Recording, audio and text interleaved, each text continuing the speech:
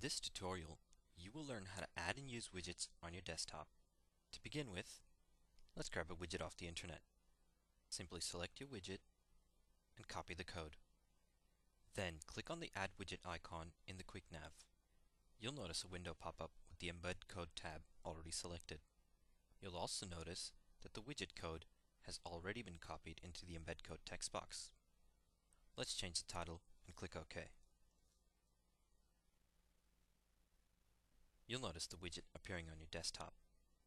To move this widget, click on any point within the widget and drag it to your desired position. Let's add another widget. As before, find your widget and copy the code. Click on the Add Widget icon and feel free to rename your widget. To move or close the widget, click on a point within the widget and either drag it or click on the X button to close it. To show, hide, or delete widgets, click on the 360 Manager icon in the Quick Nav. Click on the Widgets tab, then either show, hide, or delete your widgets.